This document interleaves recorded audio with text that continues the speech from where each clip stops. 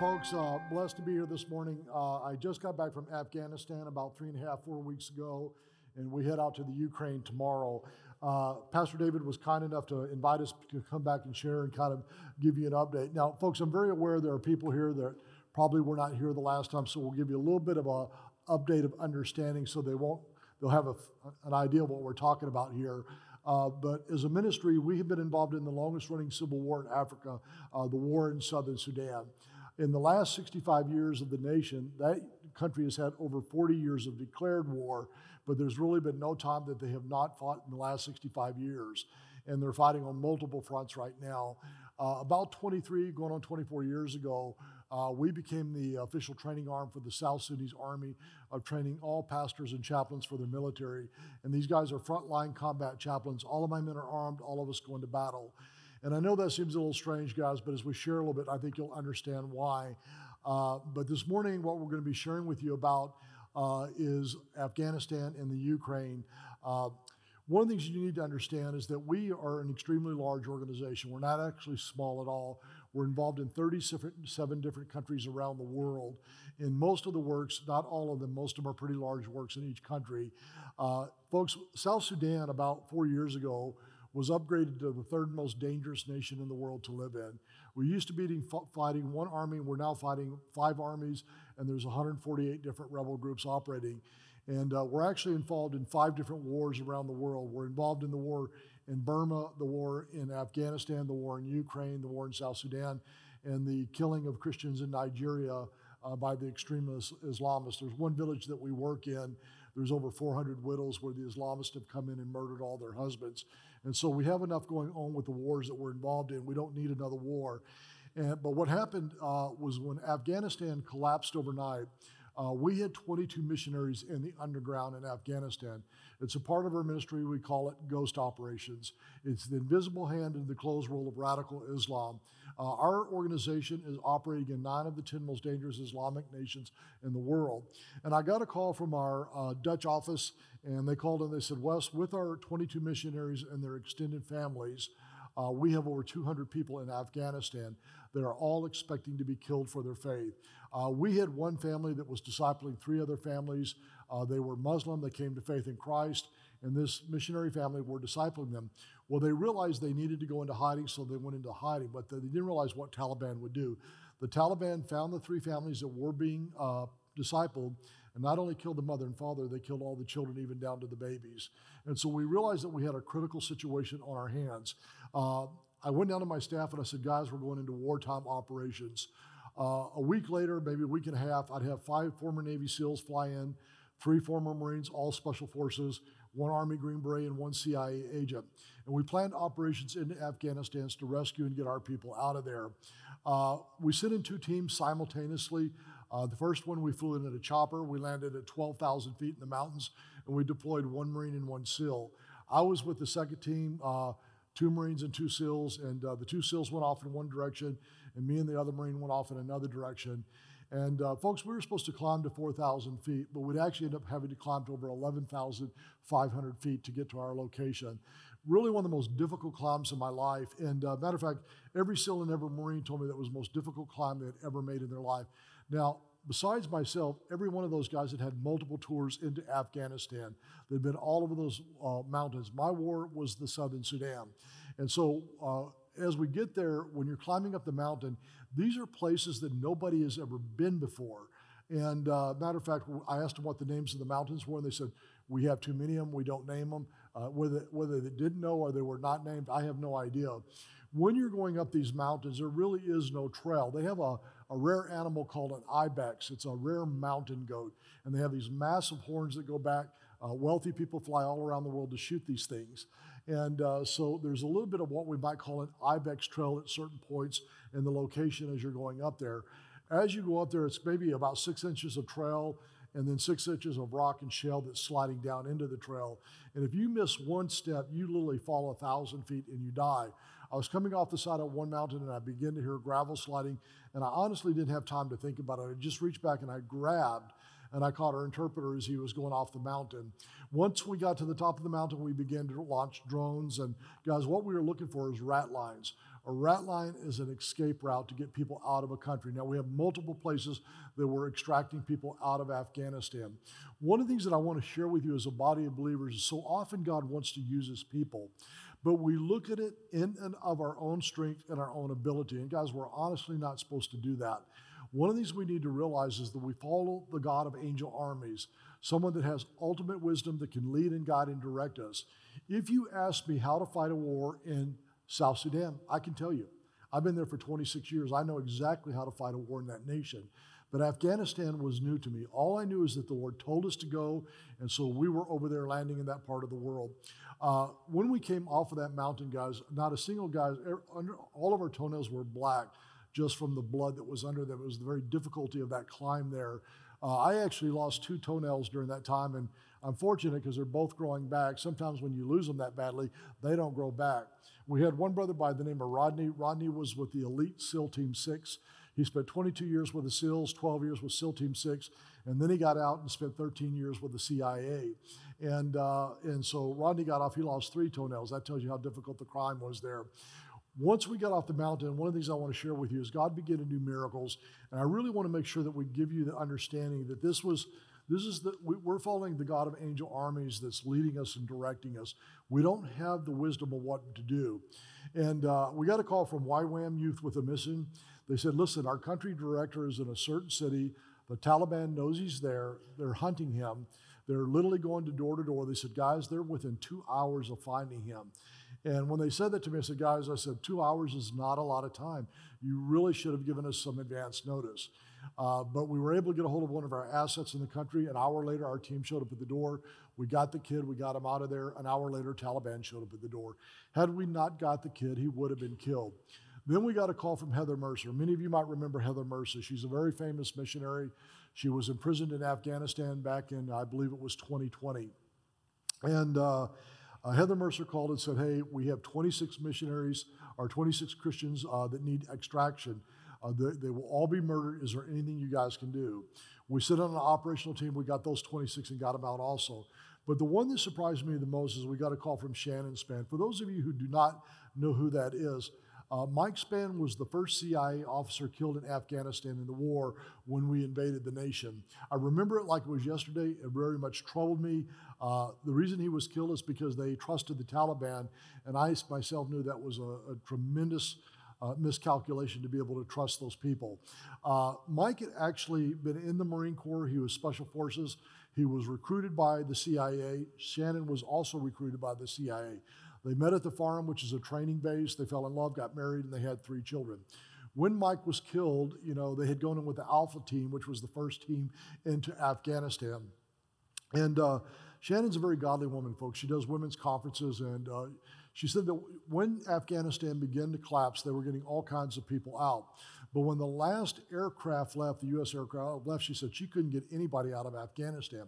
And one night she was walking around, she was praying, she goes, Lord, I don't know what to do.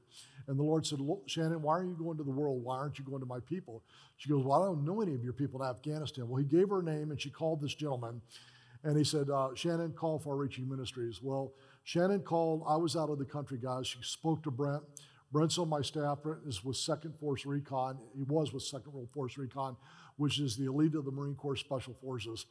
And she said, Brent, I have 28 people in Afghanistan. They are not Christian. They are Muslim, but they were all helping our nation, and they will be murdered. Will you guys help me? Brent called me and said, Wes, what do you want to do on this? I said, let's greenlight the operation. We greenlighted the operation. We're able to go in and get all 28 of them out. Then we got a call. They said the first female Supreme Court justice was in a certain city. Afghanistan knew she was there. They wanted to find her and make an example out of her. Now, guys, they're making radical examples. When they're catching people, they're burning them alive. Women are being raped. One of the things about Islam, they believe if they rape you, you cannot go into heaven. So, of course, that's an excuse to rape any woman that they capture there. They're murdering entire families. I mean, it's a brutal, brutal situation there. And again, we were able to sit in an operational team and get this woman out. You know, guys, I'd shared, not in the first service, but the last time I was here, I've been a missionary for over 30 years, and 26 years in the South Sudan, and then 5 years in Russia. And guys, Russia was always my first love. Matter of fact, had God not called me out, I would have never left and gone to the southern Sudan. I had prayed for that nation for 13 years before I went there. But one of the things that, I've always been a cold weather person. I don't like heat. It's funny that God would call me to South Sudan. I mean, it's like the hottest place on earth, and of course this is where you get called to do ministry there. I mean, you literally sometimes you sweat 24 hours a day. It's impossible to get cold. So I really look forward to going back to Russia every year, or at least I used to. I would go there for a couple weeks to do ministry, to get away from it. We have built 7 Calvary chapels over there. We have over 20 pastors and missionaries working in Russia.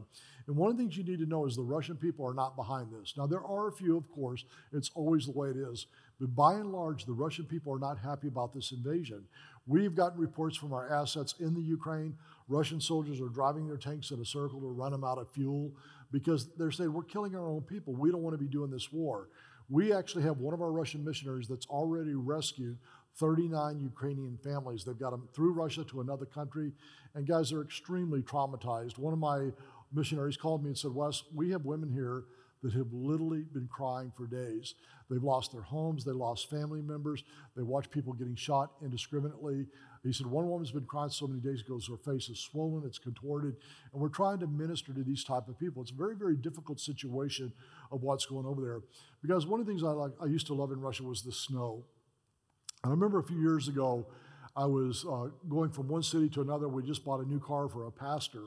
And as we're traveling from one city to the next, we go through this blizzard. And it's one of those beautiful snowstorms where the snowflakes are about the size of a quarter.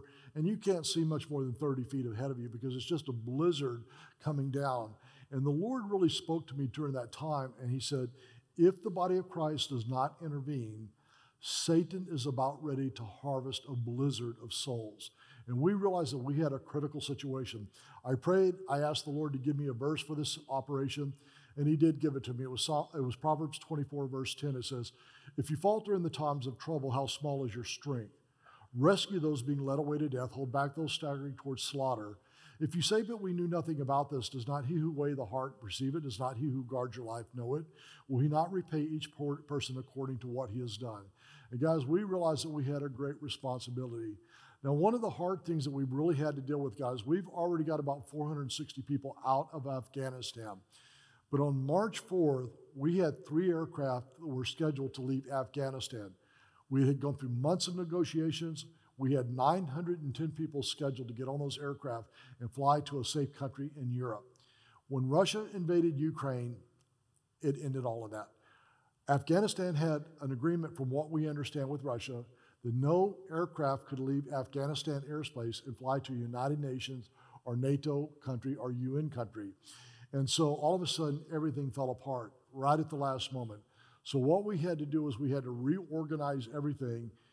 We're still in the process. We're having to take them out of Afghanistan in our safe locations and get them to another country, and then we're going to fly them out in about the next 10 days. We have 2 aircraft scheduled at this point with over 850 souls to be put on it.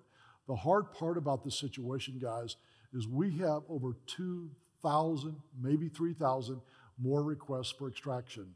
Everybody from Jesus Film to whoever has been calling us and saying, can you guys help us?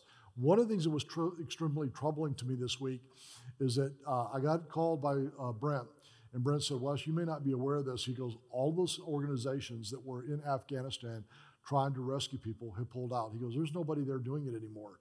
I wasn't sure that that could be true, so I called a brother of mine that spent 22 years in counterterrorism and has dealt with this his whole life. I said, bro, is this really true? Has everybody pulled out? He goes, we're the last organization there that we know of. And so, guys, their lives are really dependent upon what the body of Christ does right now. And I feel a tremendous responsibility to intervene on behalf of these people. You know, one of the families that we dealt with, folks, and we did not actually rescue this family. It's a very hard story to share with you. There was a mother, and her mother had escaped Afghanistan. The younger mother had 2 children. The other mother's children, her mother was grown. What had happened is both of their husbands had been killed by the Taliban. The younger mother had 2 girls and a little boy. One was like 4, one was like 7, and the little boy was probably just a year old or 2 years old at the time. The guy that killed her husband was her brother's own brother. He was a Taliban guy, extremely evil man, He not only killed his own brother, guys, I've seen the photos of his body. Now, in 26 years of war, I've seen a lot of dead bodies. It's nothing new to me. It was the most brutal picture I've ever seen in my entire life. I cannot imagine the suffering that this poor guy went through. After he killed his own brother, he raped his brother's wife and he raped his brother's 4-year-old daughter. And when they got to there, we met at an Afghan restaurant. Guys, the clothes they were wearing, it looked like they had not changed their clothes in weeks, if not months. They probably left with the only pair of clothes that they had on their back. They didn't have time. They just ran for their lives.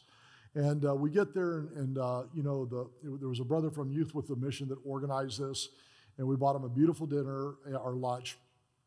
And truthfully, they're eating because they're hungry, but there's no joy in it. You know how it is when you haven't had a good meal in a long time, how much people have joy in eating. You're consuming it, you're enjoying that meal, you see the light in the eyes. There wasn't there. Everyone was just very solemn faces.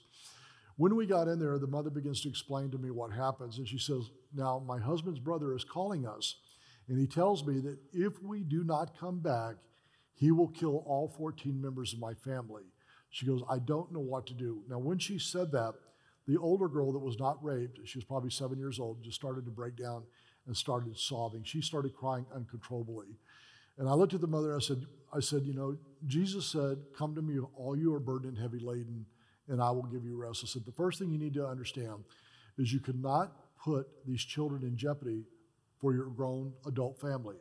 I said, now that being said, we will send an operational team. If they're willing to go, we'll come for them. And you need to tell them that when we come, they leave immediately. If they don't leave, we're not coming back. They agreed. We sent in an operational team. We got all 14 of them out there, folks. But when we got done and the meal was over, one of the things is that they said, in the country we're in, they won't allow us to work. We can't have a job. We can't own property. We can't own a business. And they go, we don't know how to survive. So I said, listen, we're going to pay your rent. We're going to pay your bills. We'll take care of you until we get you to a safe nation. When the meal was over, the young little girl got up and she came over to me and she put her arms around me at my waist and she just began to sob. And all the guys on the team were surprised. I mean, these are all tier 1 type of guys, special forces guys. And they said, Wes, that's not common. They don't do that in Afghanistan. People are afraid. She goes, you're probably the first man that you have ever felt safe with. And, I wrapped my arms around the little girl, I leaned down and I kissed her on the head, and I'm talking through an interpreter. I said, listen, honey, I go, do not worry. I will not let anything happen to you. I will protect your mother and your sister and your brother. Nothing's going to happen to you.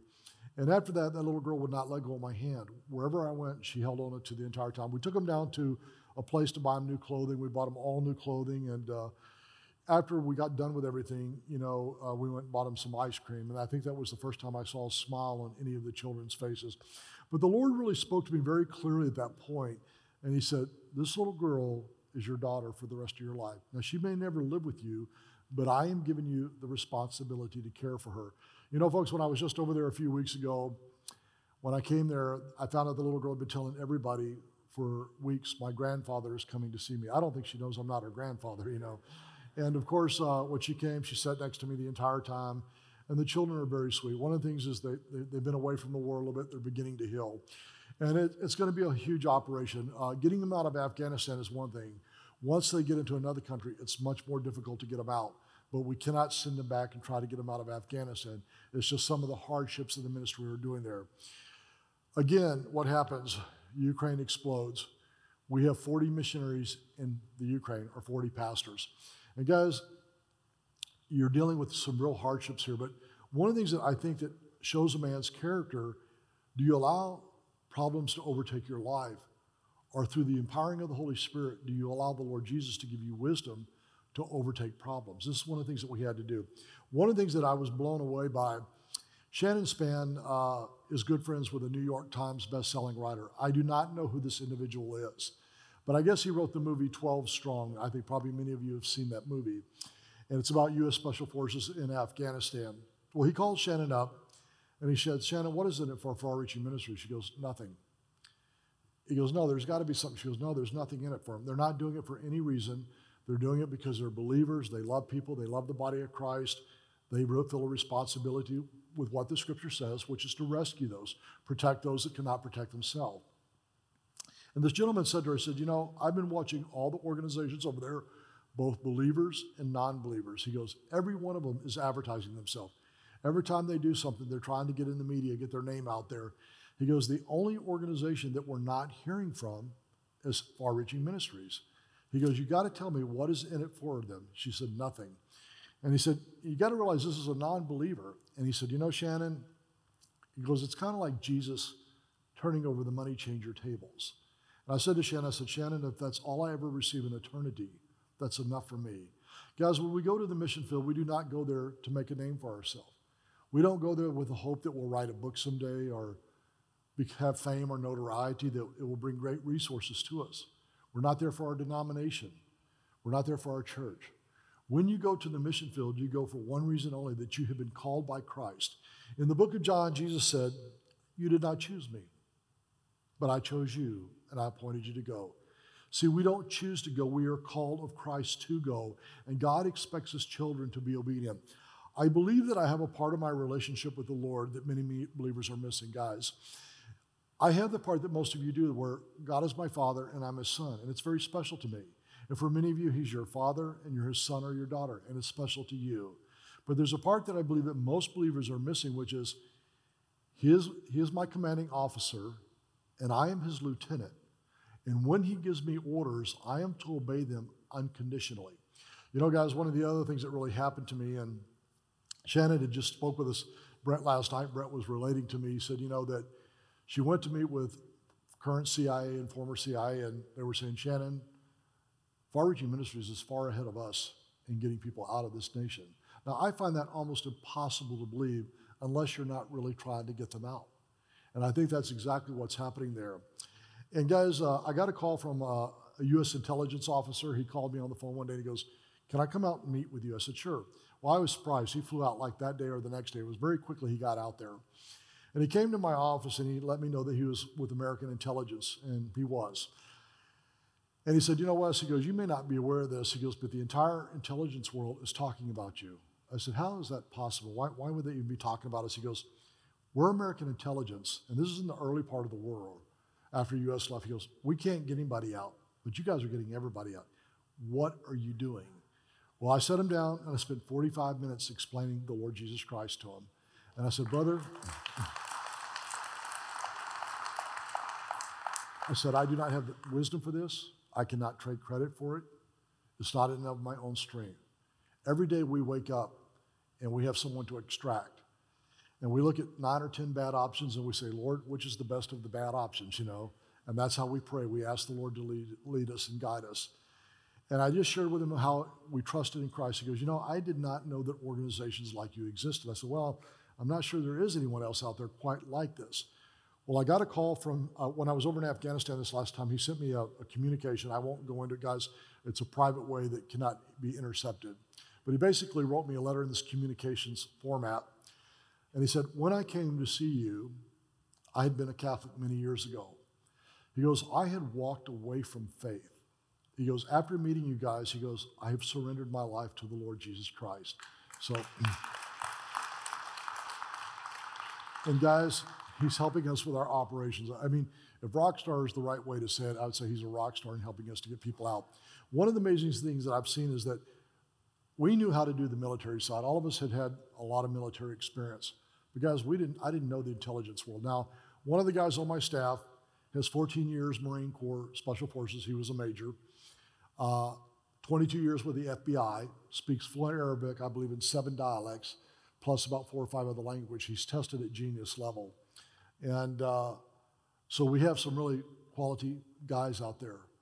But again, guys, we didn't know the other side of it. Well, Shannon has come in, and she knows that entire world. She's been a tremendous asset in helping us to extract people out of this part of the world. And one of the things that I want to share with you is that God wants to use you. So often we look at ourselves and we go, what good am I? Guys, being a soldier doesn't make you more spiritual. Obeying Christ is what makes you spiritual. I share with people that many years ago, before I became a born-again believer, I remember that when I was in school, I used to have a young kid that would come and share Christ with me. His name was Ronnie Jensen. And guys, I have no idea where this kid is in the world. I've tried to find him, but I don't know where he's at. And I remember this kid used to come over to my house with his Bible to share Christ with me. And I would see him coming. I go, oh, here he comes again. And I'd go in my room and I'd get my pellet rifle and I'd walk outside and I'd say, Ronnie, you better start running. And he'd start to run and I'd shoot him. And I mean, it was a very high-powered pellet rifle. And I remember he would flail, and I just thought that was hilarious. I go, well, that's the last time I'll see him. A week later, here comes Ronnie back again. I probably beat that kid up 10 times, and yet he'd keep coming back to share his faith with me. And I remember that one day he was getting on the bus, and I was mocking him. I said, who do you pray for, Ronnie? He goes, you know, Wes, I pray for a lot of people, but I pray for you the most because I know that God has a calling on your life. And guys, I laughed. But the Lord pierced me. He slew me. I knew there was something in what he was saying was true. I didn't understand it, but I knew it. I don't know where he is, guys. He does not know, but he's responsible for ministry in 37 nations around the world. Hundreds of thousands of people have come to Christ because of that one boy's heart for the Lord. You know, guys, sometimes as believers, we don't understand that we're supposed to be out there sharing our faith. And guys, when you share your faith, that figure that he gave you was correct. 82% of all people who are invited to church will come. That's an actual fact. Every believer in here, when you leave today, should have it in their heart. I'm going to go out and have cards made with my name, my phone number, the church address, the service, and the church phone number. And you should be all week going out and handing them out. Say, hey, I'd like to invite you to church on Sunday. Why don't you come? If you see me, seek me out. I'll get you a cup of coffee afterwards. We should look for that opportunity. It's a great opportunity. I remember that when I got saved, and I got saved in the Marine Corps through the Navigators. I remember that when I was in there, guys, we started a house ministry. It was called the House of Disciples. And mostly it was for Marines, but we had a few guys off the streets. There was always about 25 guys in this house. And I was in charge of the house. So when anybody new wanted to come in the house, it was my responsibility to pray and decide where they could come. We'd allow them to come in for 2 or 3 days to make sure they weren't there just to get food and didn't really care about the gospel. They were actually interested in seeking Christ. Well, I'll never forget they brought this guy named Tom, and Tom was a Marine. And I could tell he was off when he first came in there. I could just see he just wasn't quite there. And I remember that when he came to the house, the first night he was there, we had 4 bedrooms upstairs with about 5 guys in each bedroom. And then we had 1 bedroom downstairs. Well, I'm in my bedroom one night, and guys, all of a sudden this stench, this vile smell starts to seep under my door. And I look up at the other 2 guys in the room and I go, what is that? And they look at me and go, what is that smell? We're not going to be able to see. We got to figure this out. So we opened the door, and it was like a wave came in and hit us, you know. So I walk down a hallway. I walk around a corner. I walk up 1 flight of stairs, another flight of stairs, down a hallway, down another hallway, and I opened the last room on the back. Well, Tom had taken his boots off. And from a closed door, a story up, it went under the door, down the hallway, down another hallway, down 1 flight of stairs, another flight of stairs, down another hallway, and under my door.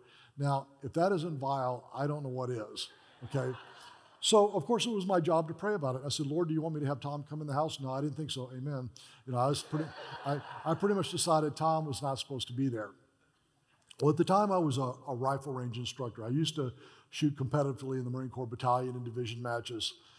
And we're out at the range training, and there was a brother by the name of Randy Rydell. Randy was a Christian brother, and he was also a rifle range instructor. And Randy was talking to me one day. He said, you know, Wes, he goes, Tom said something to me today that really affected me. And I'm only half listening to him. I said, what did he say to you? He said, if the brothers decide to let me move in the house, he goes, do you think they'll really love me? And the Lord just savored me. I mean, guys, I had tons of friends, and all this guy wanted to do was to be loved. Well, we allowed him in the house. And guys, he was a trial. I mean, he was a trial. He didn't really have any social ability to know how to behave. One of the guys had given him this old, like 20-year-old Oldsmobile 98. It was a white car. Tom went out and bought like 16 cans of fluorescent green spray paint and about 4 cans of silver. Now, he didn't wash the car. He didn't tape off the car. He painted the whole car with fluorescent green spray paint. And then he pulled the half hubcaps off, and there's 20 years of muck on the rims, and he paints some silver. And I mean, there's silver on the tires, there's green paint on the trim. And I remember that we're going up to Twin Peaks to go to a Bible conference, and Tom insisted we take his car. The last thing I wanted to do was go in that car with Tom. And I remember going through San Clemente, and I'm in the car, and I'm embarrassed. And all of a sudden, a car pulls up with 4 young girls, all of them attractive, all of them servers, and they look over at a car, And they just burst out laughing hilariously. And Tom starts bouncing up in the chair of his car, and he goes, "Brother, they really like my car." And I'm sliding down in my chair hoping, I hope these girls won't recognize me in the future, man. I'm embarrassed by this.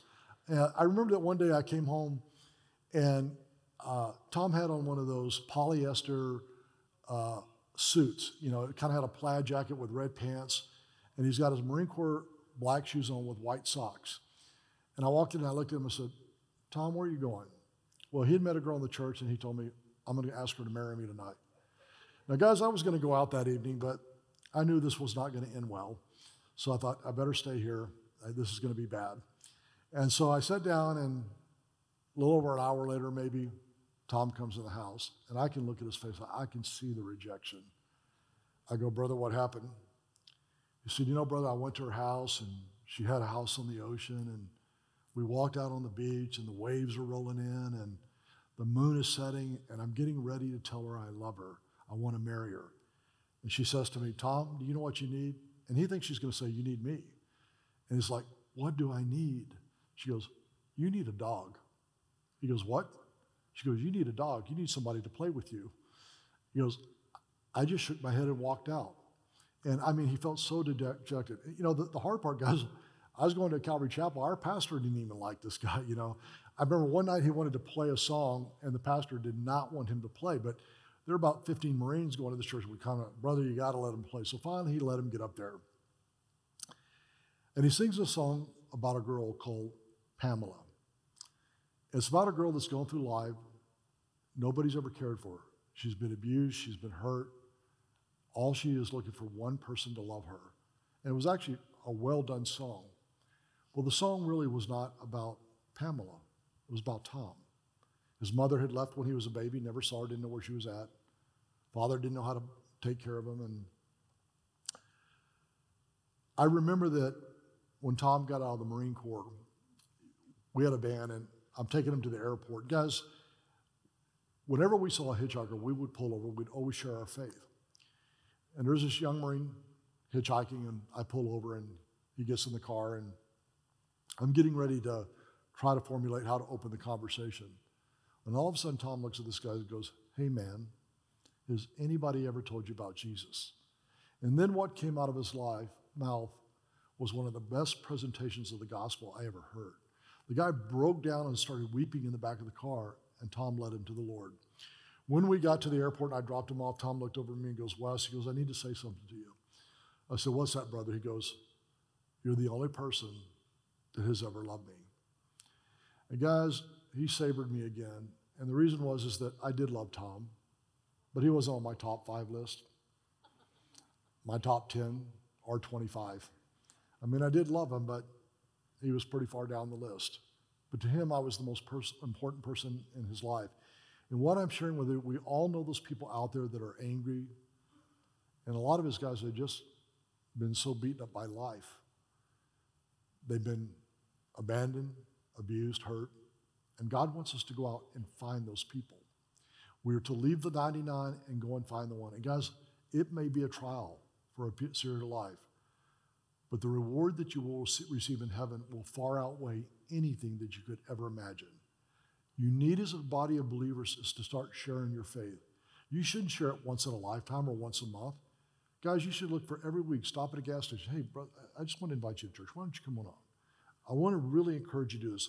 In in Acts chapter 10, let me turn to this. In chapter 10, in verse 1, it says, "At Caesarea, there was a man named Cornelius, a centurion in what was known as the Italian regiment. He and all his family were devout and God-fearing. He gave generously to those in need and prayed to God regularly. One day at about 3 in the afternoon, he had a vision. He distinctly saw an angel of God who came to him and said, 'Cornelius.' Cornelius stared at him in fear. 'What is it, Lord?' he asked. The angel answered, 'Your prayers and your gifts to the poor have come up as a memorial offering before God.'" And guys, what the scripture tells us is God remembers what we do.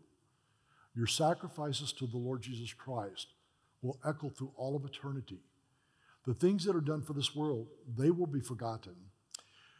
You know, guys, when we went into the Ukraine, and we've got boots on the ground there, I've got one guy, he's with the military right now. He says, "Wes, they're letting me go to every military unit, and every time I give the altar call, every soldier's receiving Christ. And he's just bearing great fruit. But there was an old grandmother, guys, and I'm going to show you a picture of her in a moment. She had lost a daughter, and I don't remember how she lost her first daughter. Her second daughter was in her apartment when a Russian rocket or artillery shell hit her apartment. It vaporized her. They could find no piece of her. She was at the point of suicide. She was going to kill herself. Our people showed up at the door. They shared God's love with her. She has surrendered her life to Christ, and she now has hope that she will see her children on the other side. Let's bring up the first photos, guys. This is where we were in Afghanistan. Those are the mountains of Afghanistan you're looking at right there. That's Brent with 2nd Force. Next one. And again, you can kind of see the terrain that we were climbing in. This is not easy area to climb. Next one. This is the food that's going into the Ukraine. Guys, we've already sent over $250,000, maybe close to $300,000 to purchase food and medical supplies. Next one. More food being delivered. Next one. This is the woman that lost her daughter. And guys, you can pray for her because we're going to continue to minister to her. She's lost everything. And guys, you lose your home at that age, you can't rebuild without help. And what we want to do is come along and help these people to rebuild their lives. Next one. And here's just the outgiving of the bread. As you can see, wherever we go, there's just lines and lines of people showing up to do this. You know, guys, when I was in the top of the mountains, there was a real realization that I could lose my life. I was very aware of it. You know, when I climbed up at about 7,500 feet, I could tell the lack of oxygen. When I got to 11,500, I was actually amazed that within one day I acclimated to the oxygen. I thought that it would be a real problem, but I acclimated very quickly. One of the things I noticed, the air was so pure because there was no pollution in the area. But I remember I was on the top of that mountain, and I was praying. I said, Lord, if this is my time, I'm okay with it. And the reason is, guys, is when Jesus Christ is the author and the finisher of your faith, you can trust whatever comes. See, what we need to understand is that we often want to live a long life. Well, guys, if God has a purpose in that, that's okay. But not all of us are supposed to live long lives. A race has a beginning and a race has an end. And when your race is over, it's time to go home and be with the Lord.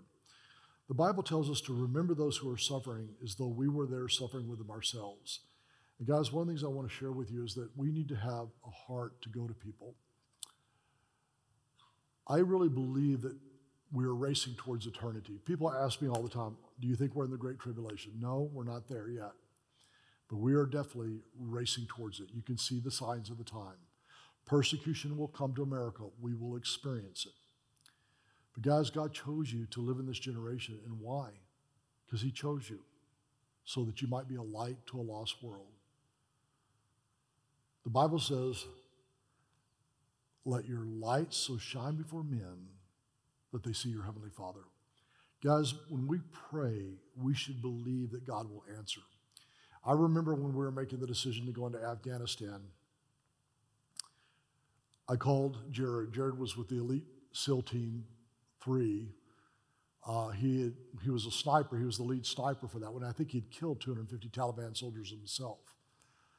And I asked Jared, I said, Jared, can you plan an operation to rescue these people? And he agreed to help me. He's a great brother. He's actually running for sheriff in another state. I can't help but love this guy. There's a gang out there.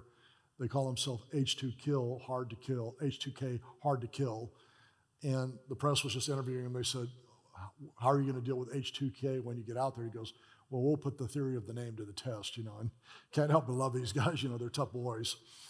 But I asked Jared to put together an operation, and it came up, it was $400,000 for the first operation. Now, guys, we had the money, but I don't want to waste God's money. And I remember one night I was praying, it was late at night, and I'm praying, I'm going, Lord, do you want us to do this? And the Lord told me, I'm going to give you one piece of the puzzle at a time, and you'll have to trust me for the next piece. Well, the next day I get a call. We had told nobody about what we're doing, and a brother calls up and says, the Lord has told me to send you $400,000. Sometimes God just gives us one piece of the puzzle at a time for our life, and then we trust him, and with that piece, we go on to the next piece of the puzzle. Guys, whenever one of my staff members is killed, we have a ceremony. And we take 2 candles and we light one on one end and we light the other one on both ends. And we have a saying in South Sudan that a candle that burns twice as bright only burns half as long. And I want to encourage you in that. I know I've shared that with you, but I want you to let that sink into your life. Sometimes God has called us to burn brighter than others, to be fanatical about our faith, to have a passion for the Lord, a love for the Lord Jesus Christ, to care when others do not care. God wants you to be different. You're not supposed to fit in this world. The Bible says you're in the world, but you're not of the world. And guys, as I said, I feel like the Lord has shown me that Satan is getting ready to harvest a blizzard of souls unless the body of Christ intervenes. This morning, as you leave, we want to give you an opportunity. And guys, normally when I come to a church, we were just here recently, and Pastor David was kind enough to invite us back. I don't really believe in coming to churches and raising support every time you come. You know, you come and you raise, maybe 4 years later you come again. That's, in my mind, what's right. And then if a pastor asks you in between, you go and teach because you love him and you love the body of Christ. But these are unusual circumstances with what's going on in the world right now, and so I want to be careful about this. First thing I want to say is that if today you decide you'd like to be a part, I'm going to ask that you will not take it out of your church tithing. You may be a person who say, Wes, it's everything I can to tithe, and I tithe, and I'm able to make my bills, but I just don't have anything left over. Well, that's good. You don't need to give anything. You just pray for us. We need those prayers. But there are other people that God's gifted, guys, and able to give. We have 400 pastors in 9 radical Islamic countries. We're trying to get it to 700. But guys, right now what we're going to raise support for is the Ukrainian pastors. They have support, but their churches have been destroyed, their lives have been destroyed, people have lost homes, they need help. So if you sponsor one of these ghost operations today, it will be a Ukrainian pastor. We'll send the information to you within the next 6 to 8 weeks. It is $75 a month. We have our potatoes for grandmothers, which was made for the Russian church, but now there are thousands of believers and even non-believers in Russia that have lost everything. You know, guys, during COVID, what you may not know is in places like the Ukraine and Russia and Afghanistan and Pakistan, people were committing suicide because they'd worked 20 years to own a home and have a life. And when COVID hit, they lost it all. They lost their homes. They said, I don't have time to build anymore. They just lost hope and killed themselves. Well, we want to come in and help them to live. We will send you also a Ukrainian male or female. They may be elderly, it may be a mother. A lot of these women have lost their husbands in the war. But we're going to start supporting them for years to help them to rebuild their lives. If you would like to sponsor one of those, it's also $75. The last thing, which doesn't really go with the sermon today, is we have a school in Uganda. We have built 2 castles in Africa. One is in South Sudan, one is in Uganda. The one in Uganda is a school for children. We have 400 kids there. We're going to be moving up to 700 kids very quickly. If you would like to sponsor one of those children, it's also $75 a month. And guys, 100% of what you give goes to these programs. We don't keep it. We don't need your money to pay for the extras. We're not a small organization. We're an extremely large organization. In the year of COVID, I think everybody wondered, could we lose half of our support? Well, guys, we started getting calls in from all over the world where people were hungry. And I said, guys, we're going to start giving, and if we run out of money, we run out of money. We started feeding people in 17 countries. In Mexico alone, I think we fed 4,000 people for 3 months. We had people coming to Christ in Pakistan because they said the Christians were feeding them and the Muslims were not. And in a year that should have been a backbreaker for our ministry, it was the biggest year in the history of our ministry. We brought in $7.8 million. Well, in June of this last year, I told my staff, I said, I don't understand this. It does not make sense, but I felt like the Lord's told me he's going to double our support. Now, guys, when you work 23 years to get one point, it doesn't make sense to double in a year's time. On December of last year, we brought in $12.5 million. We're on close to 14 to 15 million this year, which means that we will have doubled. The thing about missions that's great is that we can put about 92% of what we bring in to the field. We don't need a lot to run our administration. If you would like to sponsor one or more, and guys, the only reason I say this, people come up every Sunday and say, what if I want to do all three? We're not asking you to do that. But if you're one of the few people out there that you pay your bills, you pay your tithing, and God has blessed you financially, and you want to store treasures in heaven and sponsor all three, then it's $225. It's an automatic debit. It comes out on the 3rd of each month. You have to fill out the form and give it back to us. If you don't fill out the form, I won't know if they're sponsored. They're all numbered. We just have too much of this going on. It's name, address, phone number, sign it at the bottom. Guys, you can use a voided check or debit or credit card. Voided checks work best because we don't pay fees. And if you don't have all your information, fill out the best and we'll call you later. Let me close with this, and I'm going to ask the pastor to come up and the worship team to come out to prepare to close. My hope for you is a body of believers. There is a great possibility that in your lifetime, many of you will see the coming of the Messiah. And there's going to come a day, guys, that all of you will stand before him, and you'll look to him in his eyes for the first time. And my hope for you is that the same hope I have for myself, that you will look into the eyes of the Lord, and he'll look at you and say, well done, my daughter. Well done, my son. The greatest privilege in my life, guys, has been to serve Christ. Your pastor's been very gracious to us. I have a tremendous amount of respect for him. You have been well taught. I know because I listened to Pastor David on the radio. I know what good teaching is. The Bible says, to whom much has been given, much shall be required. And what I'm talking about is the spiritual part of your life. The fact that he's invested the word in you so much, you have a responsibility to go out and reach others. Guys, we have over 2,000 or 3,000 more people to get out of Afghanistan. And I hate the thought that we're the last organization there, but we do not intend to leave until we've extracted every single one that God has put in our trust. God bless you.